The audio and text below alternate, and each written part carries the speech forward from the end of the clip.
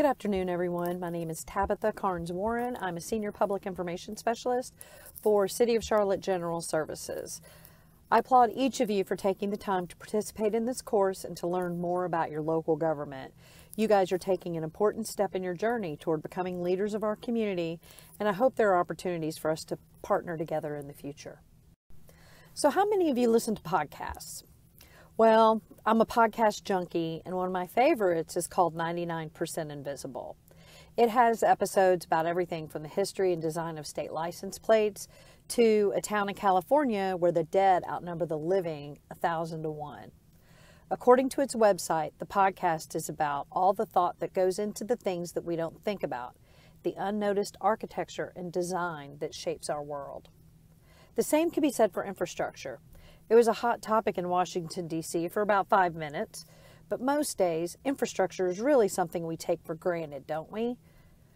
We don't often think about our roads, our sidewalks, or even the trees that line our streets. We just count on them being there when we need them. That's where General Services comes in. We are one of the most diverse departments in the city, and most of the work we do are things we don't really think about. But all of us rely on it every day. Boiled down to the simplest elements, General Services builds, protects, and procures. We build roads, bridges, cultural facilities, trails, public spaces, police stations, and fire stations.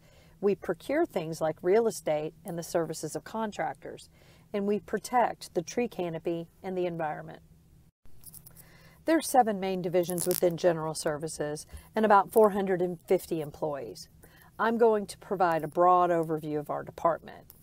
I'm a big believer in showing more than telling, so today I'll be showing you some of the many projects that we've been involved in. How many of them are in your neighborhood or on your drive home? One of the main things we do is manage the design and construction of city infrastructure projects. That includes bridges, roads, sidewalks, streetscapes, pocket parks, trails, and more. This image is actually a rendering of a bridge that hasn't been built yet. It's the Rail Trail Bridge and will provide a pedestrian and bicycle connection over 277 between Uptown and South End. The project is being paid for through a combination of public and private sector funding. Construction is expected to start next year and take about 2 years to complete.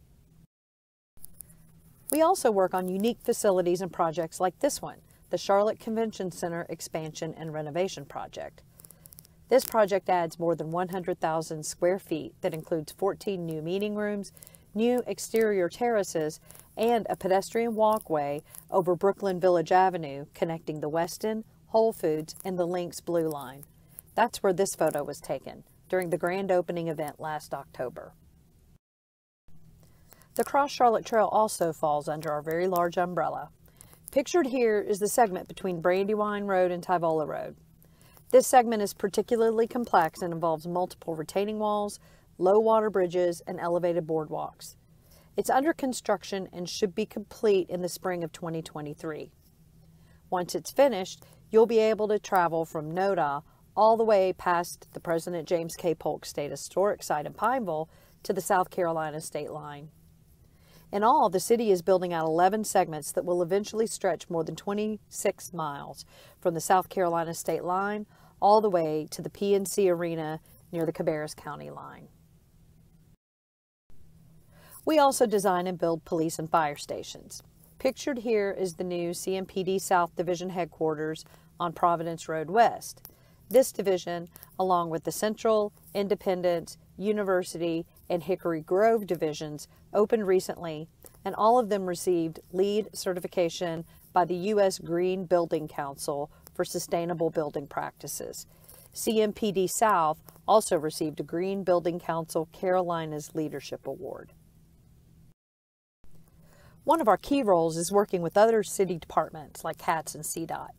For example, we oversaw the construction of Phase 2 of the CityLYNX Gold Line, commonly referred to as the streetcar, which is operated by CATS. It opened in the summer of 2021. Now riders can travel from French Street near Johnson C. Smith University through Uptown and on to Plaza Midwood. Most of our projects take several years to go from vision to reality.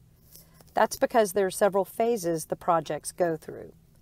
Planning and design are intended to crystallize the vision into concrete plans. During planning, we get input from the community to determine the features they want and address any concerns that might come up. Once an option is selected, the city hires consultants to design the project. The consultant submits designs at key milestones for the city to review and approve. Meanwhile, the city starts the process of acquiring the easements needed to build and maintain the project. This usually requires real estate agents to work with affected property owners. Utility relocation is where residents start seeing action on the ground. The city works with utility providers like AT&T and Duke Energy to relocate underground and overhead utilities to make way for construction. After the project is bid and a contractor is selected, City Council votes to approve the contract. From there, a notice to proceed is given and construction starts. As I stated before, projects typically take several years to complete from start to finish, and there are several factors that can affect the timeline, such as coordinating with utility companies, railroads, and other entities, real estate parcels taking longer to acquire, having to rebid a project if the vendor is either unqualified or their bid is too high, material shortages and supply chain disruptions, and of course, weather. In April of 2022, the city cut the ribbon on a segment of the Uptown CityLYNX. General Services worked with CDOT to build an east-west connection through Uptown that connects the Little Sugar Creek Greenway to the Irwin Creek Greenway. This is the first completed segment of the Uptown CityLYNX program, an approximately 7-mile network of separated bike lanes that will eventually connect more than 40 miles of bikeways into and across Center City, Charlotte. Something else we do is monitor city landfills and underground fuel systems for compliance and assess city buildings before we renovate or do demolition. Our environmental engineers determine what environmental contamination may exist in what we are buying or building. For example, these are old, below-ground fuel tanks at Fire Station number 27. They were originally installed 30 years ago and required a lot of maintenance. We replaced those underground tanks with new above-ground tanks for gasoline and diesel fuel. They're easier to maintain and monitor, and they are compatible with the newer fuel alternatives that have a lower carbon footprint. The diesel tank fuels the fire trucks and is also connected to the emergency generator for backup electrical power. The gasoline tank is to fuel the battalion vehicles. Our landscape management division maintains grounds on city-maintained properties, medians, and select rights-of-way.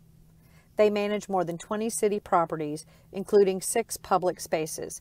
2 of them, 5 Points Public Plaza and the Ritz at Washington Heights, opened within the past 2 years. Our engineering and project management division designed and built both spaces. Back in 2017, a drunk driver hit the iconic Hugh McManaway statue that stood on the median at the intersection of Queens and Queens and Providence and Providence. The crash caused significant damage to the beloved statue. Landscape management oversaw the restoration of the statue and reinstalled it in 2018. Hundreds of residents, along with elected officials and media, attended the unveiling celebration. Earlier this year, Landscape Management hosted a volunteer event to plant about 1,000 pollinator plants on a parcel the city bought in 2018. Lowe's and the North Carolina Wildlife Federation purchased the plants and tools and provided the volunteers.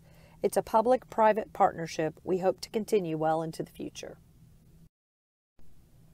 Landscape Management also manages and operates 7 city-owned cemeteries. This picture was taken at the historic Elmwood Pinewood Cemetery right on the edge of Uptown. Fun facts. Old Settler Cemetery in 4th Ward is Charlotte's oldest cemetery, with gravestones dating back to 1776. A lion tamer named Colonel Fred Woods got sick and died when his circus came through town in 1901.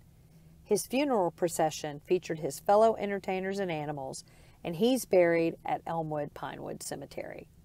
Elmwood Pinewood also happens to be a certified arboretum.